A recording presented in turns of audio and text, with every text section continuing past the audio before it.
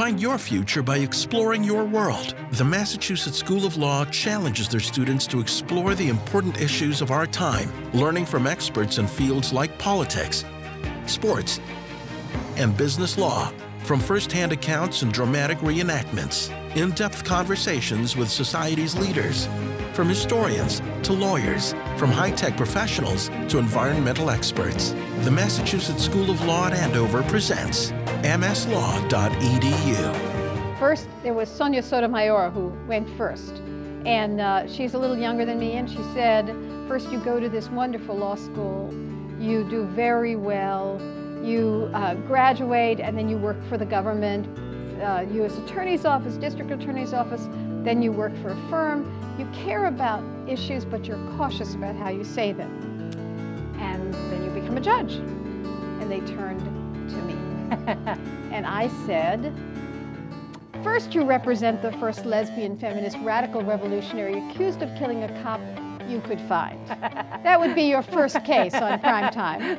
Then you do every abortion case in the Commonwealth of Massachusetts. You speak out in the Boston Common. And for the final coup de grace, you marry the ACLU. And then you become a judge. They didn't know what to say. That was federal Judge Nancy Gertner telling us one of the many wonderful and interesting stories from her book, In Defense of Women, Memories of an Unrepentant Advocate. Hello and welcome to Mslawtv.edu, produced by the Massachusetts School of Law at Andover. I'm your host, Diane Sullivan, and In Defense of Women is the topic for today's show. In her earlier years, Nancy Gertner wanted to go into politics, run for the Senate, and one day be president. She attended Yale Law School, and her dreams changed. She wanted to write. She wanted to be a professor. During those years in law school, the anti-war movement and the women's movement began. Law student Nancy Gertner planned to spend a few years in practice and then teach, or so she thought. Her few years turned into 24 years of practice. We begin with Judge Gertner after she has graduated from law school and begins her first case, which is the Susan Sachs case. Susan being one of only 8 women ever to be listed on the FBI's most wanted list. Well, first, background. The Sachs case was involved a robbery in 1970. The anti-war movement had been largely nonviolent. And then around the 70s, the early 70s, when the war was not ending and the passions were rising, all of a sudden there were people across the country who were doing things like there was explosives that were found in a townhouse in Greenwich Village, and it was suddenly taking a very different turn than civil disobedience. Yes. So Susan was charged with participating in a bank robbery, the State Street Bank and Trust Company in Brighton. There were 5 people involved, 3 men and 2 women. The 2 women were Susan, who was a Brandeis senior, and Kathy Power. And the idea was that they were going to rob the bank for the purpose of getting money for the anti-war effort. And there had been other banks that they had robbed as well. 3 people were in the bank. 1 was guarding the entrance, and 1 was in the switch car. When the robbery was over, they got into the switch car, but the man who was guarding the bank for them didn't realize the robbery was over, and he shot a police officer, a very well-known police officer, in the back. So Susan was charged with not just robbery, but murder, felony murder.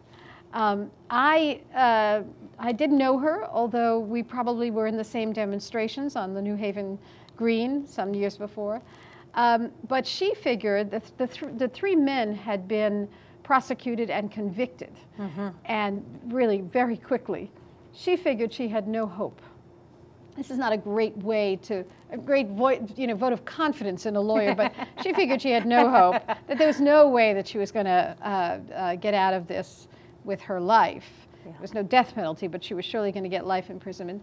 And so the story was that for her last moment on the stage, she wanted to be true to her values. And true to her values meant, by that point, a woman lawyer and an all-woman team. I had never, ever expected that she was going to ask me. I had been a supporting player when the case was in another city. So when she asked me, I write that I didn't know how to say no. it was very interesting. I mean, I said yes because I had to come to grips with my fears. I just couldn't say no. I couldn't say, oh, I'm sorry, I'm afraid of doing this, or, oh, I don't have experience. I say in the book, I sort of told her I had no experience, but it was perfectly obvious. I mean, I was 29 and she was 25. So I took the case on those terms, but she wanted women to be in the lead. And it was a little bit of a contrivance because we were all new lawyers leading. I had to talk to myself every day to get myself to, argue with the judge and argue with the lawyers and get myself to a position of power. But that's what she wanted, and we were all doing it together. I write in the book that, I didn't look much like a lawyer then, but none of us did. Yeah. So I just couldn't turn it down. And it was, the kind of case when you represent someone who's not unlike you. I felt like I was saving our lives. Sure. We were both in this together. Life was everything I had in front of me, and she as well. So I couldn't turn it down. At one point, it was interesting. The prosecution has called 24 witnesses and they rest. You do not call a single witness. Why the all or nothing gamble? It evolved. One of the things that's very hard for a new lawyer is to do anything at the last minute, to do anything, to sort of be flexible. This really evolved. When the case began, we had a reasonable doubt defense, which was, they really had not honed on the woman in the bank. They really could not identify her. In fact, one witness identified me as the woman in the bank, which was really troubling. So the government's case was not as strong as we thought it would be, and it was going to be a reasonable doubt defense. But as an alternative, we were considering, not very seriously to be sure, trying the anti-war effort. Mm-hmm. So while we were attacking the government's case, people were coming in from all around the country who were the icons of the anti-war movement for the purpose of being the defense. And the defense would have been, this is the movement, the war was terrible, and this is why you needed to do these kinds of actions. In truth, there was not a single doubt that I would never put on such a defense. There was simply no way to justify the felony murder charge with the war. Right. It just was unimaginable. But we were keeping our options open, and more significantly, everyone underestimated us, so the press and the prosecutor all believed that we would try this really crazy defense.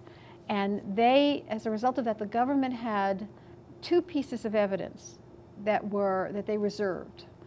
They had witnesses who couldn't identify Susan, and it was pre-DNA and nothing like that, but they had two letters, which were the kind of plaintive letters that young girls sometimes write, and it was to my father and to my rabbi, by the time you receive these letters, you'll know what your little girl has been doing.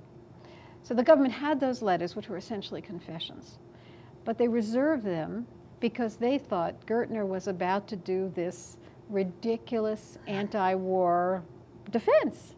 And so when they rested without those letters, it was clear that the most effective strategy was to rest, because then the letters would be kept out. Letters wouldn't come in. Would not come in, right. Brilliant. I was scared out of my mind. I conferred with my partners, but it was this moment of, actually I describe it was this Perry Mason moment. Yeah. Where all of a sudden the government says the government rests, and I get up, and when I got nervous I sounded like Minnie Mouse. So I go, in that case, we rest as well. And then people rushed out of the courtroom to, it was great. Except that at that moment, all of the lack of confidence in me came out. The press didn't see it as brilliant initially, figured that this was a young woman who had made a very serious mistake. And when the jury was 9-3 for acquittal, and then 10-2, and then 11-1, all of a sudden they started to look at me as someone who maybe I did know what I was doing. Yeah, right. You know, so it was really quite a change. And it was funny, one of the prosecutors says, well, you know, it was really, he doesn't say it directly, but it was really brilliant because no one expected you to win. So if you won, it would be the win of the century, I think is what he said. Right. Yeah. It's, you know, it's a lesson for one of the things that young women lawyers can do is to take advantage of being underestimated. Sure. You know, you on the one hand, you get all of the sort of lack of confidence in who you are, but on the other hand, there is the, oh, you don't think I can do it? Well, let's just show you. Yeah, that's right. So that's what that was about. You mentioned in the book that once you started practicing law, you in fact found it harder than you ever envisioned when you were at Yale. How so?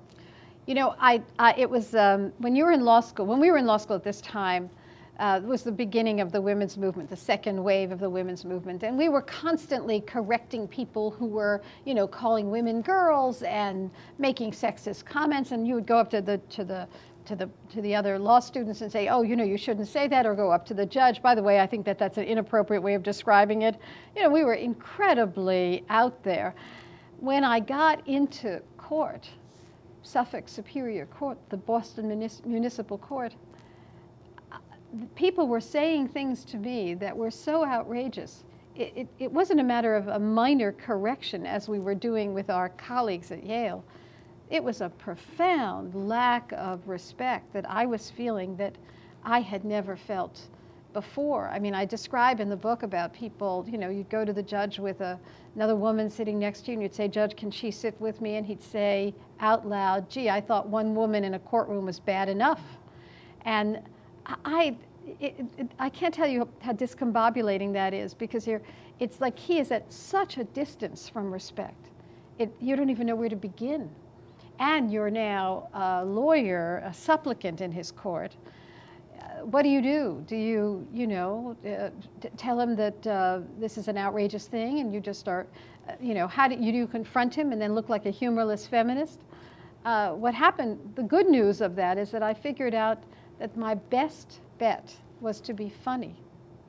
And I could be funny. You know, I could make fun of the situation, and that was the best way. Sometimes funny is not exactly, it's funny with an edge. I had actually forgotten this, but someone reminded me that once when a judge said, what shall I call you? Miss, Mrs., or Mrs.? And I said, counselor would be fine. And there were titters in the courtroom, and the judge just sort of slunk in his seat. But you had to figure out the strategies. Yeah. And as I said, it was such a distance from respect that what we saw in Yale was just minor in comparison. You grew up on the Lower East Side of Manhattan. Right. Introduce us to your family, your delightful family. Well, there were 4 of us, and my father was born in this country but could not speak English until the 2nd grade. He spoke Yiddish. Neither went to college. My father, I think, did 6 months in college, and that was it. My mother never graduated high school. The prototype of the Jewish family is, you know, valuing education. Mm-hmm.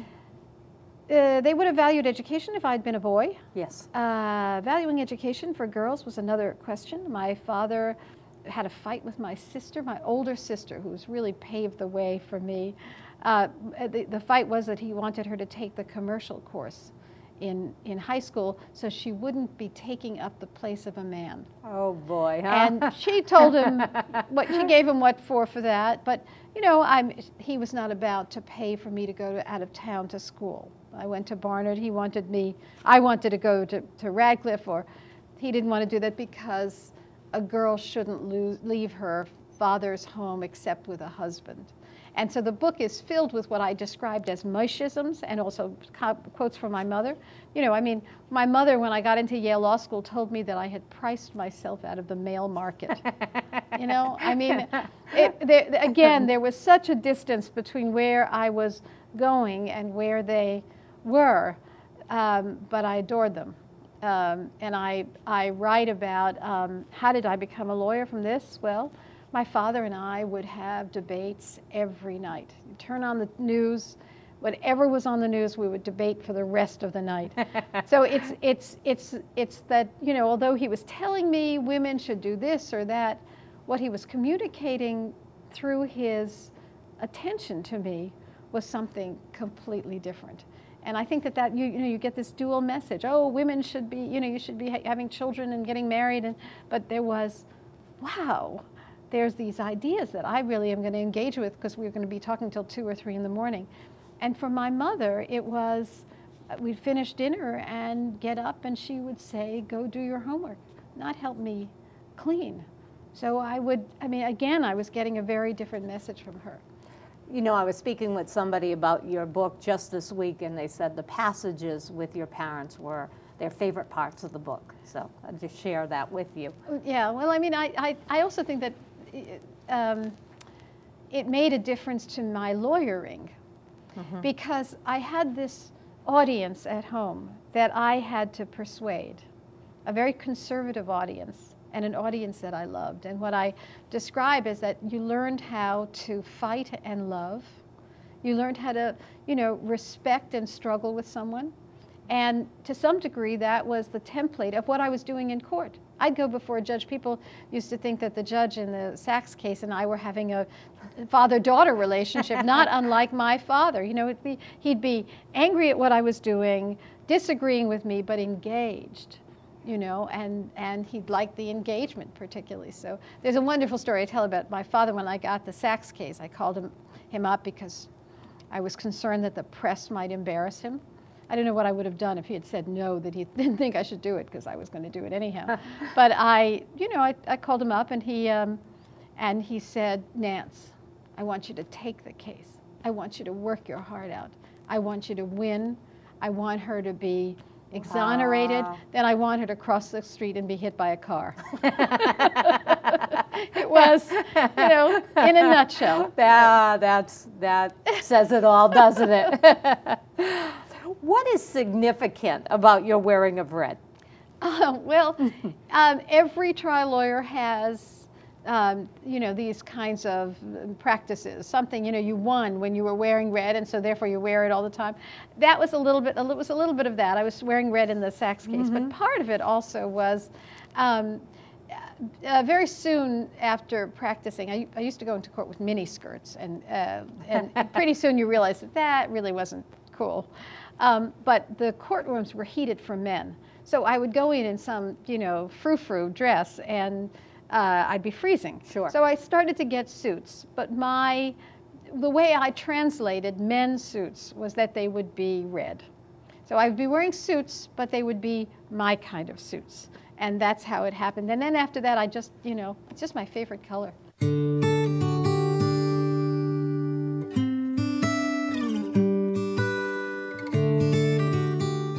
Over 25 years ago, we said legal education was broken. Change is uncomfortable, but it's often needed. So we rolled up our sleeves and we fixed it. Schools are just too expensive. Ours isn't. Most schools don't teach needed professional skills. Ours does because our professors continue to have real-world experience.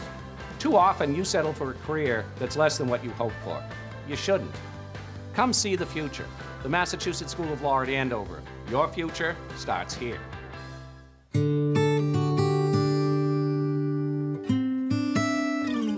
Tell us how you build your practice. A young woman in the 70s trying to build a practice. You take abortion cases. Tell us a little bit about that.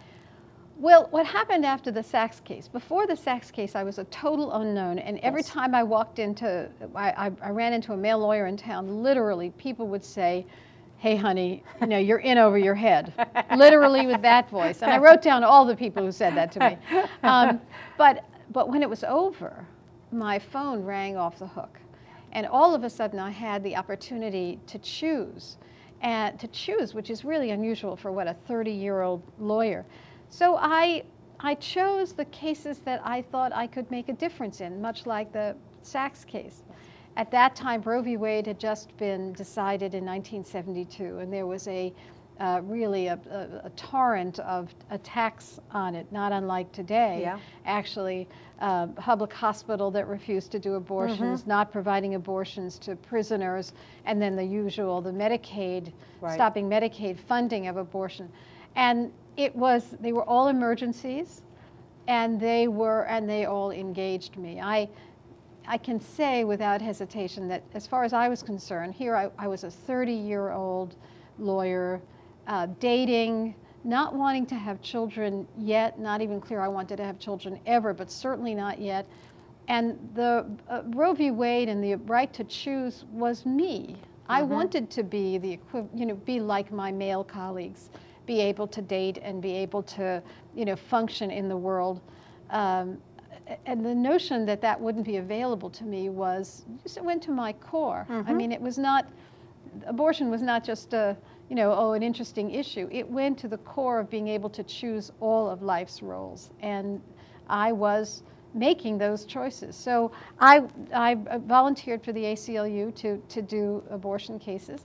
And then I would actually do interesting cases. There's a story in the book about how I was reading in the paper one day about a judge who sentenced a gay woman and said in the sentencing, you don't deserve to be in the animal kingdom. And that was written up in the press. And I went to visit her the next day and offered to represent her free. Because I thought that, whatever she had done, she didn't deserve to be treated that way. I went in and entered my appearance. I told the judge I was going to enter my appearance, which is the way you begin as a lawyer, and the judge refused. I said, excuse me, Judge, I'm not asking for an appointment here. And the judge says, no, you can't do that. Judge, I'm volunteering to take the case, and he refused. So I sued the judge. I don't know where this all came from, but I Good for you. I wow, sued the gumption. It was, to some degree, things that were happening were so outrageous that I couldn't believe that reasonable people wouldn't look at this and say, really, this is idiotic. So I sued the judge, got into the case, represented her. So I would sometimes take cases, not with any calculation about marketing. I was doing this because I thought it was fun and important to do. Yeah, that was the right thing. Yeah. As it happened, because there were still so few women, as it happened, many of these cases got me into the press. As I said, it was not my calculation, but many of them did. Yeah. And then that enabled me to make additional choices. Somewhere along the line, I had to figure out how to make a living, and, we did. I did criminal defense work, would enable me to make a living, and I also did stockholders' securities cases. Yes. Plaintiff stockholders' cases, which funded my house. I want to come back and talk about those, but tell us why murder cases. Well, Sachs was a murder case. There were no women, or very few women, doing them. They are the most complex, most gut-wrenching cases that you can bring. I liked doing both murder cases and doing both criminal and civil cases. As I write in the book, civil cases were oftentimes more complicated. The law was more complicated, but the stakes were extraordinary in the criminal cases, and in murder in particular. So once I had the breakthrough in the Sachs case, I knew how to do this. The book is called In Defense of Women, and people sometimes think that the book is about representing women, but actually In Defense of Women was also the notion of putting women in places that you didn't anticipate that they would be. And the criminal courts and the felony courts and the murder cases were the last bastion of male domination, really. Right. And I wanted to be there. I wanted to be there. I want to talk now about some of the gender discrimination cases that you were involved in. We'll start with chapter 5 of your book, where you talk about psychiatry, malpractice, and feminism. And I am glad that you have addressed the issue of psychiatrists and really doctors generally who may breach their code of ethics and get sexually involved with their clients. How common do you think this might be? Well, when I was doing this, which was in the late 70s and early 80s, it was very common. And it was very common then because women didn't know that it was wrong. They knew that it was wrong, but felt maybe that wasn't, not that they didn't know it was wrong, they knew it was wrong, but felt powerless to address it. Because, we were in the case that I described there, it's a low status woman who's reporting to a psychiatrist because she needs help. So she's already being labeled in the society as a person needing help, and he is a high class, high status, older male psychiatrist. So these were not, you couldn't envision doing something about it because you were such low status. People reported that as time went on, it happened a great deal in psychiatry. I didn't know about other areas, but it certainly happened in psychiatry. So then there was not only the case of the woman whose psychiatrist, had sex with her, there was also the woman I represented who the psychiatrist midway through the therapy said, okay, the therapy is over, can we date? And then they began to date. Now, that was absurd because you couldn't shut off this dependency relationship like that. There was another psychiatrist that I sued who became a guru to this woman and gave her tapes and essentially made her even more subordinate in the psychiatric relationship. And another one who, the most shocking one of all was a guy who did Rolfing, which is a particular kind of massage, and he persuaded her that she needed vaginal Rolfing. Yeah. And the profession was only just coming to grips with this. And suing was enormously helpful to get them to come to grips with this. Tell us a little bit about the Mslawtv Levy case. Mm-hmm. Well, the abortion debate shifted after my husband and I won this major case in Massachusetts, which is Moe v. Hanley, it's called, which is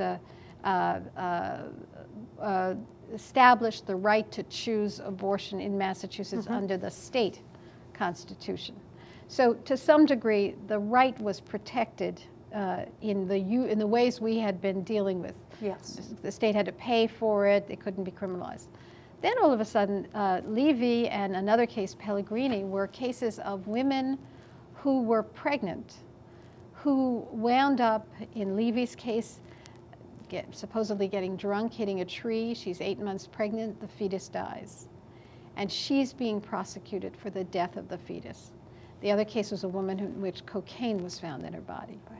No one ever said these were good situations, or that this was the way one ought to be with one's fetus, with one's child. It was just, of course it wasn't the way. But the problem was that if you prosecuted her, Levy and Pellegrini, for the death of the fetus, you were now creating, women were being put against their own body. Yes. And criminally prosecuted for what they had done or hadn't done to the fetus within them. What was frightening about that is that it opened the door to regulation of pregnant women. It opened the door to, oh, you shouldn't have sex in the 3rd trimester, and oh, because if you do, it will be criminal. Or it opened the door to, in fact, there had been a woman who had been forced to have a C-section in California. Right. And so it opened the door to a regulation of a woman's body. And to me, that's what it had always been about. Yeah. In other words, the genesis of sex discrimination had always derived from women insofar as they were mothers, could be mothers. That's where the core was. The state believed it had a right to intervene to keep us in that role, and in these situations it was the state intervening for the purposes of saving the fetus from the mother. So I represented Mslawtv Levy, and I did an amicus in the other case, saying, again, this was not a good thing. No one was saying this was a good thing, but the criminal law was not the way to address this, and the principles that were coming out of these cases were tremendously dangerous. There was also, by the way, a whole other public health issue, which is these women will not come forward for help if they're going to wind up in jail. Right. So it made no sense, and that's why I started to do just before, in the mid '80s. And she ultimately, in a Levy case, what was shocking is, the district attorney's office was coming in to save the fetus. Well, what had happened was, when she got to the hospital, the fetus was alive and was well, it was believed. But because they smelled liquor on her breath, they ignored her. The fetus died, not because of her directly, but because of the hospital. So the case was dropped. and Pellegrini wound up with the case being dismissed as well.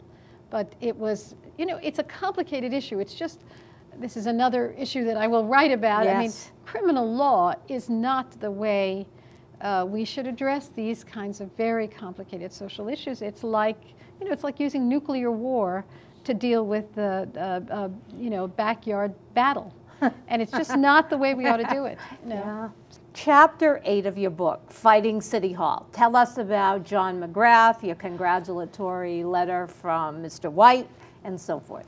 Well, you know, by, I don't know, I guess by the 80s and mid-80s, I'd gotten pretty good at this. And McGrath was, actually was, you see it in evidence books now. There's a picture of the Brinks guard on the gurney, identifying John McGrath, who had been missing an eye. And that was, so, you know, you couldn't have had a better identification, arguably, right? I mean, he's missing an eye, and the Brinks guard said, he's the guy who robbed me. But this was an issue of craft. We investigated when the robbery took place. The investigation, and cross-examined the police officers who all insisted that it was bright light at the time of, that they could see what was going on, and the Brinks guard could see who had robbed him. Other officers had conceded that it was dusk. So when McGrath was found a couple of blocks away, they said it was dusk. So there was something about the robbery had taken place at one time, and his apprehension had taken place at another time. Unless they were in different time zones, they got the wrong guy. And then my investigator, who was Susan Sachs's lover, she found that there was one car that had left the bank, the site of the Brinks robbery, and wound up being caught in the crossfire of the shooting, and a second car, which is where McGrath was found. A second car, and they were not, and she found two separate cars. The one that had been caught in the crossfire with a bullet in it, right, and then the one that McGrath had been found in, and so he was acquitted. And that had just happened. I mean, so there's a big acquittal. And then when Ted Anzalone was indicted for extortion, the question of who should be his lawyer, Harvey Silverglade and I, who was my partner, represented him at the beginning. And then there was a moment when he was indicted, and a group of male lawyers got together to figure out who should represent him going forward. And we weren't on the list. It was like at that point, no matter how much I had won and how extraordinary the victories were, because I took hard cases, I was still not in the mix. You were still a woman. I was still a woman. And so Ted Anzalone, to his enormous credit, said, I want them to represent me in any event. And then the funny story of that is the first day of that trial, Harvey Silverglade, my male partner, is sitting next to me. I'm doing everything. He gives, the news that night had his face and my words. And I went up to them the next day, because I have a big mouth, and I said, what do you think I am, Harvey Silverglade in drag? I mean, this is idiotic. But it was again, this skepticism about who you are, and that lasted even into the 80s. Wow. And he was acquitted too. I only write in the book about people who were acquitted. Of course. My book, I can do whatever I want. Right. Right, no problem. You write in the book that you were deeply skeptical of love and work and lawyering and motherhood and children. Right. Okay, but you become pregnant at 39. So tell us a little bit about your life as a mother, a wife, and a lawyer. I loved the work. I loved the work. And I was pretty good at it. And I did not imagine that one could combine work and family and a marriage at the same time. My parents loved one another enormously, and they were fabulous parents, but she didn't work, and my father actually didn't want her to work. There were not a lot of models of people. There were models of women who had careers, but not models of women who had passionate careers. And I just didn't think it was possible to combine it, and I was having too good a time. I was dating, you know, but I just couldn't envision this could happen. It was bound to happen that the person I was doing the ACLU work with would be someone I would fall in love with. It was bound to happen because John Reinstein and I were working together all the time, and he was someone who was like no one I had ever met before. We'd work on cases together, and we'd walk into court, and he'd say, "Nancy, this is a woman's issue. You should do the arguing." Excuse me? I should do the arguing?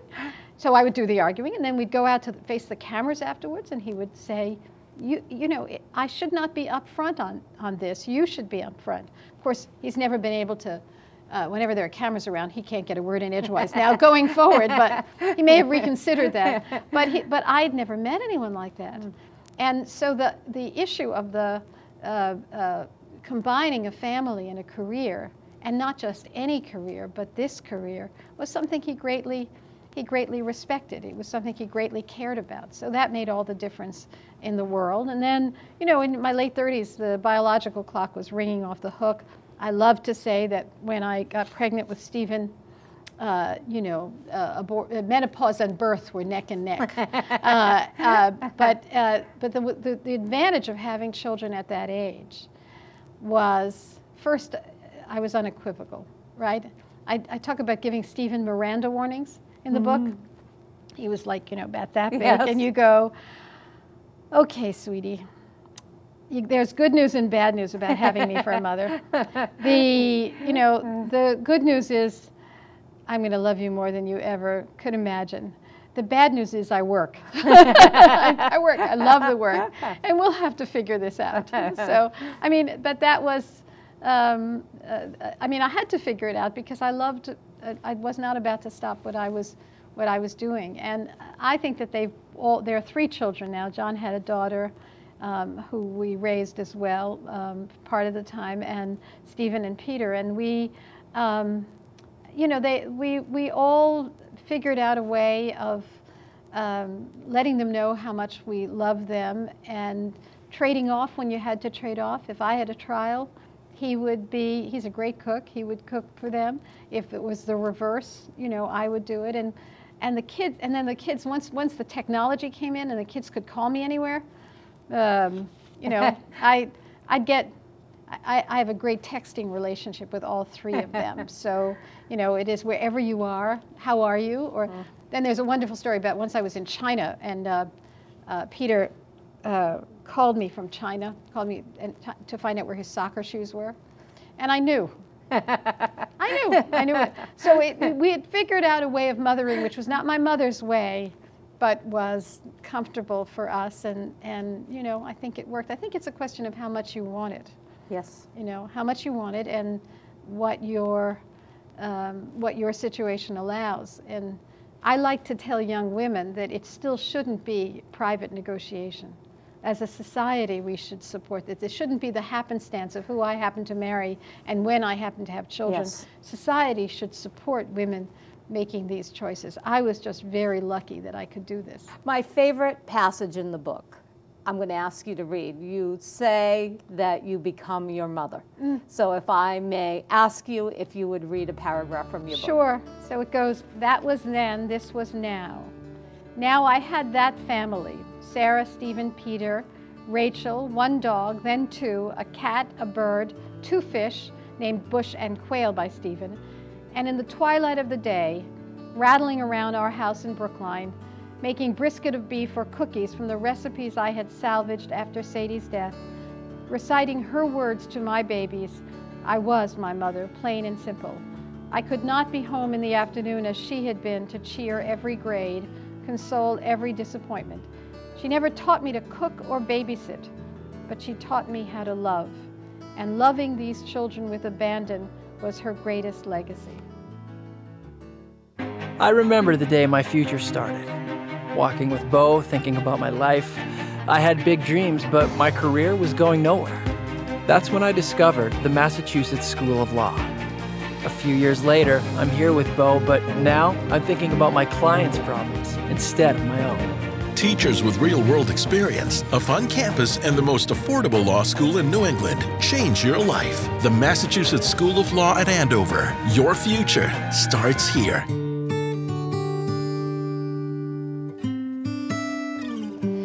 Tell us about the woman that you represented who was accused of murdering her husband, and then the battered woman's defense.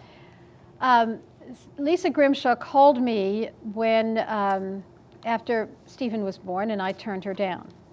She was in jail awaiting trial. And then she called me after, when I was pregnant with Peter, and I turned her down. And she waited. Here was the story. She had been beaten by her husband, by boyfriends before her, by her father. And she had left this particular husband. But unlike with usual battered women, you know, where a woman has hard time leaving, she actually had left.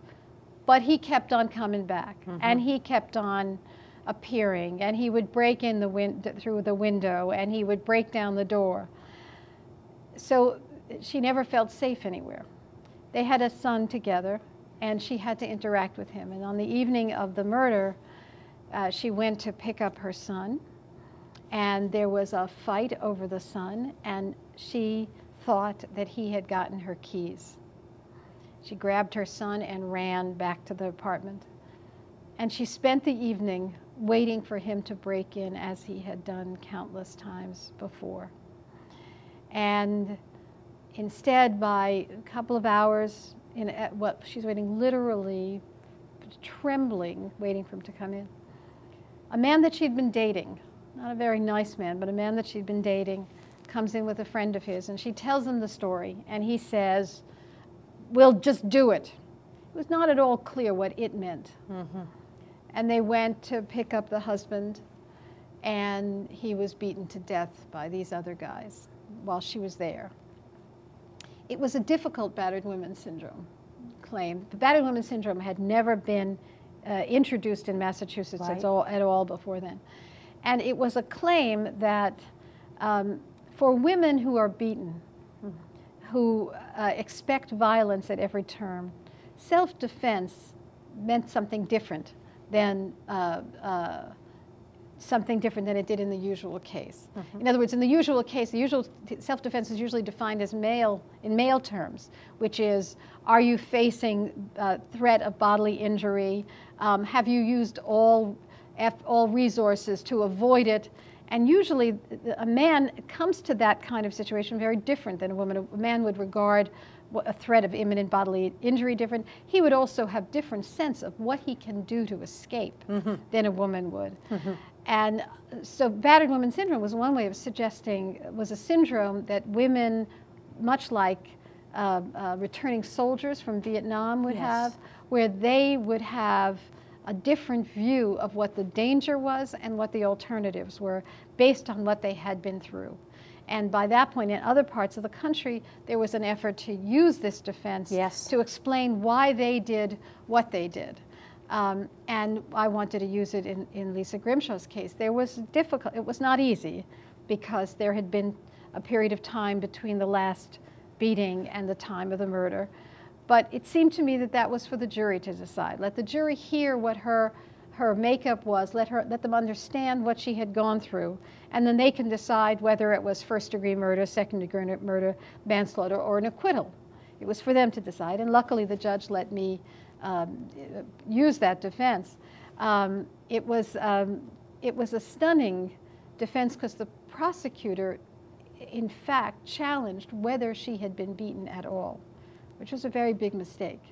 So we were able to show to the jury, describe to the jury, you know, getting out of her car with a friend of hers after they had separated, and him walking up to her and punching her in the face.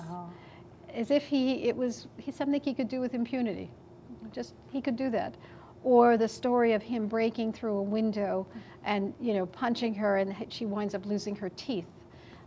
We had doctors' records, we had witnesses, and we had an expert who'd talk about what's the impact of this kind of life on your perceptions. We went through that. The result was a manslaughter conviction, not first-degree murder, which I regarded as a victory. But then the judge gave her the maximum, which was outrageous. No one, the man who kills his wife after he finds out that she has been sleeping with someone else, didn't get 20 years. No. Somehow it was clear that the values that I'd been struggling against all my life were now coming to play in this courtroom. He gave her 20 years. She ultimately gets out with less than that because there had been a movement at this point at Framingham. There were numbers of women who were in because of killing their abusive husbands or lovers, and she essentially, it's a little bit more detailed than that, got out got early parole as a result of that. So that's the Lisa Grimshaw story. But by that point, I write about representing her while I had now 2 children at home, doing the closing argument, looking over and seeing I had baby vomit on my shoulder. And you just learn to get on through. And then also I could relate to the women that I was talking to in a way that I actually hadn't been able to before.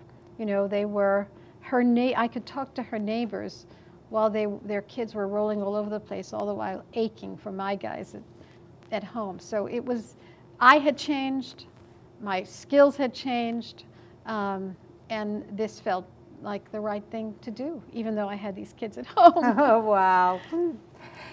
Tell us about the young man you represent who is accused of rape, and tell me why you view rape as such a different type of a crime. When I won the Sachs case, or essentially won the Sachs case, all of a sudden, my phone rang off the hook. And the people who were calling me in criminal cases, for the most part, were men accused of rape. And this was now in 1970. And it occurred to me that they were not asking me to represent them because I was the best lawyer in Boston. They were asking me to represent them because I was a woman. And they wanted my symbolism and not just my skills. And what I felt was my symbolism, my essence, is mine. And I was going to use that in the cases that I cared about. I didn't want to use it in every case. I wanted to align it with the cases that I cared about. What I say is that if these guys couldn't have gotten a lawyer anywhere in the galaxy, then ethically I would have had to represent them. But that really wasn't the case. There were plenty of lawyers out there. Then, when I had 2 baby boys and daughter, the son of a friend of mine needed representation for having been accused of raping a woman at college. The circumstances were very troubling from the point of view of him. He was a virgin. This was his first sexual encounter. He was very small. He's 4'11". The woman, after this first sexual encounter, invited him to her parents' house.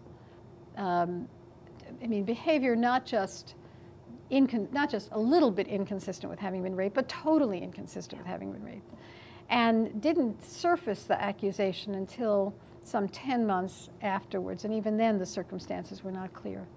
I talked to him with my little boys running around, and I thought it was important. I felt he needed help to get out from under this really horrible accusation of rape. He at that point had been suspended from school because as soon as the hint of it happened. I still didn't represent him at the trial. My partner represented him at the trial. He was convicted. I was appalled.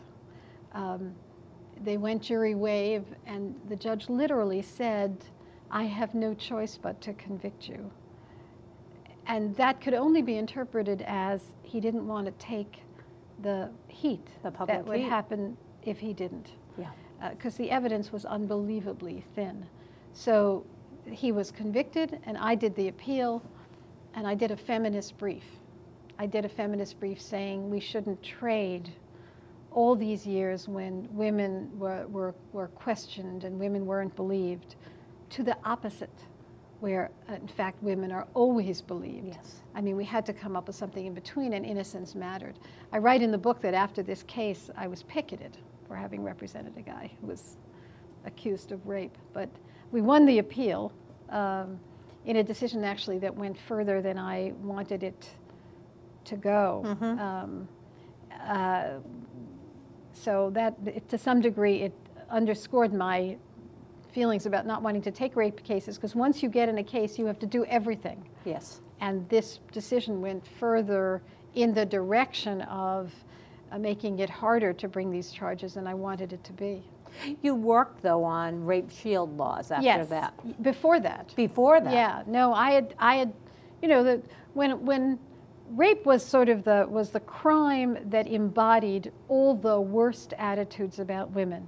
If a woman had been sexually active before she was raped, she would be cross-examined as if she had consent. Once you were no longer a virgin, you consented to everything. Right. You know, and her sexual history would become fodder for the cross-examination. So I worked to stop that, to make sure that the only thing that could be surfaced was things having to do with what she did with that defendant, and not necessarily every sexual encounter she'd ever had in her life. Her prior sexual history shouldn't be fodder for cross-examination, because it embodied really a different world. My father would tell me, don't dress like that. You know, I wouldn't tell my daughter that. It was a different world, and the mores were different, and it no longer meant that once you had had sex, you were consenting to every sexual encounter thereafter. I mean, the mores had changed, the court had to change, and the court had to change to be able to recognize date rape. And the only way to do this was to change the rape shield, was to enact rape shield laws. Rape shields suggest that you're shielded, certain information is shielded from the jury's view. One chapter in your book, sexual harassment pays, sexual discrimination does not. Tell us about the truly horrific sexual harassment claims against the national brokerage firm and your representation. I think I was in the middle of a murder trial. I was always in the middle of a murder trial. I was doing murder and discrimination at the same time. And a woman came to me who had a case against Merrill Lynch. And she described that when she was initially a young broker, Merrill Lynch was all male, and there would be parties when a broker it was his birthday, and the parties would have cakes in the shape of penises, or there would be a stripper who would come out of the cake.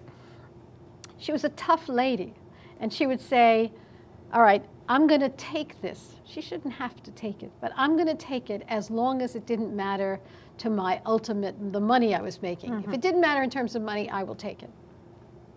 And she took it, and she took it. And then she began to realize that, in fact, to some degree, the same attitudes that privileged that put their finger on the scale in terms of her money. She, you know, there would be parties at the Bruins or the Celtics. She wouldn't be invited. Male brokers could invite their clients. There would be offerings that were offered to the men but not to the women. When brokers left, their book, it was called, their accounts would be distributed, and she would not get as much as any. And all of a sudden, she realized it really was affecting the bottom line, and so she sued. It was not an easy case, because it was a case about lost opportunities. You can't translate that so easily into dollars. So we told a narrative. It was a narrative that I was familiar with. We told the judge a story about starting with penis cakes and strippers and ending up with this difference in her pay, and that she felt compelled to leave when she realized that, these differences had been going on. And she left, and the judge didn't award us damages, but awarded $250,000 in punitive damages. And as I write in the book, I mean, that continues to happen, particularly in professions in which are sort of like cowboy professions, where there is not a unified structure, where essentially you make what you kill. and that's brokerage. Even doctors are like that, and we see sexual harassment in those situations as well. Yes, we do. And it's wonderful that you expose in your book the link between harassment and discrimination. I mean, the ultimate goal is discrimination. They just use the harassment to discriminate. It's something that has not been addressed by society at all. Well, when you think about it, it's only maybe a generation and a half ago when women were formally excluded from professions and jobs, formally excluded. So now the enterprise is to try to figure out the ways in which those obstacles remain. You don't change something by suddenly taking the signs down off the door. It takes education, it takes affirmative changes. And sexual harassment was a classic example of that. The signs were down on the door. But if you're going to keep on demeaning me, I'm not going to feel welcome here. I'm not going to feel comfortable here, and I'm not going to stay. Tell us, you brought up education, about your suits against academic institutions, right, for which you're going to join. Right. It's a little ironic. Yeah. Well, someone once said that, you know, most people can be introduced in terms of the schools that they attended, that I perhaps should be introduced in terms of the schools that I sued. Along the lines of these cases were me. In other words, I was oftentimes representing women who were in situations that I fully understood. And the discrimination cases against academic institutions were like that. Literally, the first case I brought was against Tufts University, and this was about a year after Sachs. So I went from murder to discrimination, which always, you know, seemed easy to me. But these were very complicated cases. They took a lot of resources. Women sometimes don't bring these cases because they're too expensive. And if you are like me and willing to work for a song, suddenly you can do this. But I love the challenge of it. Universities have the illusion of rationality, committees and paper and evaluations. And at the end of the day, they may mask the same kind of attitudes that you see on the assembly line. You know, I don't like the way, one I quote in my book is a woman who was going for a named chair. And one of the members of the committee literally said, you know, I just can't see her in that position. I can't see her. Why can't you see her in that position? Because you envision a man in that position. That's right. So I sued most of the major institutions in the Northeast. Not Yale, because I was going there, but certainly Harvard. And one of the last cases I took was representing Claire Dalton, who was suing Harvard Law School. From red dress to black robe, Chapter 15 takes us on the next step in attorney Nancy Gertner's journey, which began with a recommendation by Senators Kennedy and Kerry and a nomination by college friend President Bill Clinton for the position of United States federal judge. Despite a difficult confirmation process and attacks from the media, she was confirmed by the Senate on February the 10th, 1994. In 2011, Nancy Gertner stepped down from the bench. She said it was time for another adventure. She loved being a judge. She had been on the bench for 17 years. She's now teaching at Harvard, and we hope working on her next book. So until next time, stand up for those who cannot advocate for themselves, believe in what you do, keep surprising people, and most of all, you be well. You know, when I finally got sworn in, I wanted people to understand that I was not born with a silver spoon in my mouth, and that there are lots of different roads to judging, and we ought to think about it in those ways. So I told the story. My father had died 3 days before Kennedy had called me, before the president had called me, and my mother had died when I was 30. So this was a story. I told him that I was going to tell this story. I am now in Faneuil Hall, and there are all these people around. And I say, you know, I want to let you know the distance that I've traveled to come here. So it's 1971, and we're in the kitchen of our small apartment. We went from the Lower East Side to Flushing, Queens. Very small apartment. And I'm having a fight with my mother. the kind of fight that only mothers and daughters can have. Every woman I know who I tell this story knows those kind of fights. You say things to your mother that you would never say to another human being in this galaxy. So we were just going on and on. What was the fight about? Sadie wanted me to take the Triborough Bridge toll takers test, just in case. You never know. I had graduated Yale Law School. I was on my way to clerk, but you never know. So I tell this story, and everyone laughs and well. And then when it's over and the laughter subsided, I look at the ceiling and I say, "Excuse me, I have to talk to my mother." "Ma, a government job."